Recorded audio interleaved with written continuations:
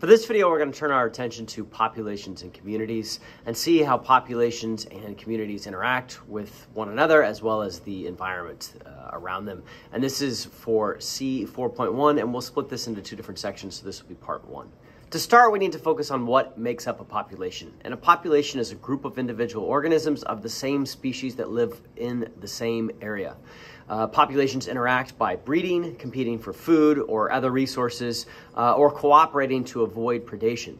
Populations can also be separated by geographic barriers such as water, mountain, etc. And so we can see populations in different locations, still of the same species, they're just geographically separated from one another. And so that's what makes up a population. It's really important to be able to estimate the size of a population because the population size is the total number of individuals within it. And it's important to keep track of trends to see how that population is growing or shrinking, the health of the population, etc. It's usually not possible to count every individual within the population. Camouflage within some species. Sometimes species are mobile, they'll move, the sheer number of them. And so it can be extremely difficult to try to count every single individual within that population. And so we must estimate the population size based off of data and evidence to be able to come up with an estimation of that overall population size. And that size is then based off of population sampling, in which a small subset of the population will be sampled. And it's best to use multiple samples or multiple times of sampling, multiple trials in order to develop or identify this overall estimated population size. Random sampling ensures that all the individuals have an equal chance within the population of being selected.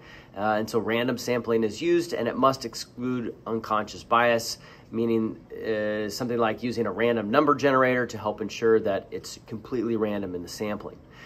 In order to ensure that there is no sampling error, which is the difference between a sample statistic and a value for the whole population. For the population size, the difference between the estimated and the true size is representing the sampling error. And so ideally that will be as small as possible in order to have our estimated population size be representative of the actual population size.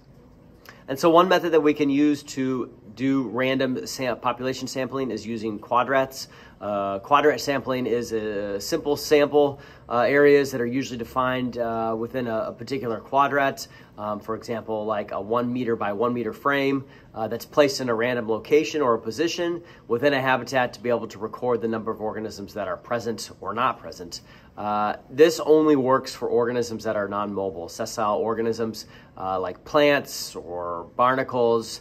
It doesn't work for organisms that move around, that are mobile, because they move and they may not stay in that one particular spot. And so the procedure for this would be the identification of a particular sampling area and boundary using a tape measure or some sort of measuring device, the generation of random numbers to identify the distance along the tape measure for sampling, and then generation of a second random number to identify the right angle distance, so you have like a horizontal and a vertical, an X and a Y axis.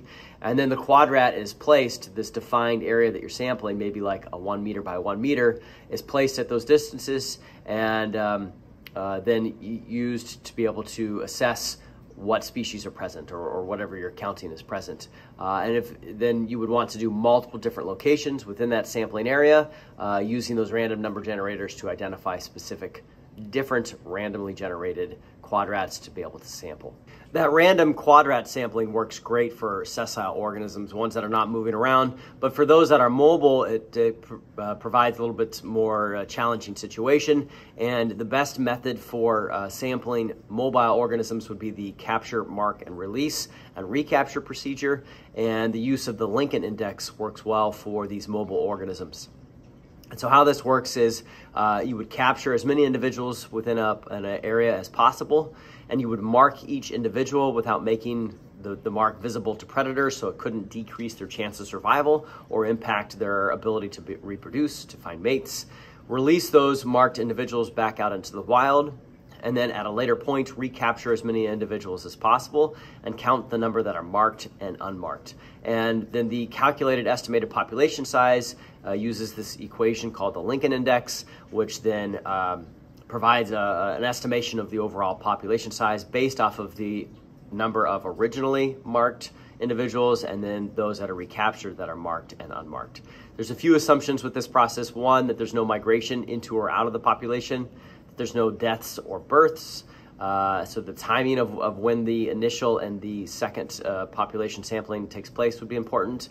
The marked individuals have an equal chance of being recaptured, and the marks remain visible. They don't disappear or go away, and the marks do not increase the predation or the survival threats as previously mentioned. And so this capture, mark, release, and use of the Lincoln Index works well for organisms that can move around, that are mobile. Within the ecosystem, there is a finite amount of resources available for populations and for different populations to be able to take advantage of and to use to be able to survive and reproduce and grow in population size. And individuals use those resources from the environment. Larger populations are going to use more resources just simply because there's more individuals. And the resources vary in their availability, but at some point they're all limited at some level. And the scarcity of resources then results in competition, in which some individuals will have a better chance to be able to obtain those resources just due to variation within the population, and some won't or will have less of an ability to acquire those resources and thus a less chance of survival. And so the carrying capacity of a population is the maximum size of the population that the environment can support based off of the resources that are available. And it's generally will be one or two limiting factors that define the carrying capacity for a population. For plants, it's typically water, light, and soil nutrition, specifically nitrogen. For animals, water, space for breeding, food, and potentially dissolved oxygen, depending on the type of ecosystem and the type of organism that we're speaking about. And so that carrying capacity is the maximum size that the environment can support. Obviously, organisms are not aware of this, and so the population will grow and drop depending on resource availability. And sometimes the population then will fluctuate around this carrying capacity without their knowledge, but it's kind of an up-down in terms of population size as we the population eventually approaches the overall carrying capacity. Populations are not stagnant. They can increase or decrease over time. Sometimes they can increase if the population fills an unoccupied ecological niche, some job within the environment, and so they can exploit those new resources and increase in size. So populations generally fluctuate in terms of the size, but while they fluctuate, they do remain overall pretty stable due to negative feedback and because of this carrying capacity idea. And so there's different factors that can impact the population size. Density independent factors are factors that affect the population regardless of the population size. So for example, flooding, fires, natural disasters, those would all be occurrences that would impact the population size that have no bearing on the density or the size of the population. Density-dependent factors, on the other hand, do increase or become more prominent as the population becomes larger. Reduced populations and they reduce larger populations and they allow smaller populations to be able to increase. So competition would be a good example. As that population size gets larger, there's more and more competition for the same amount of limited resources. Predation becomes more intense. Predation, if there's a more dense population, it's easier to find those individuals within the population. Disease is also increases as the population size increases.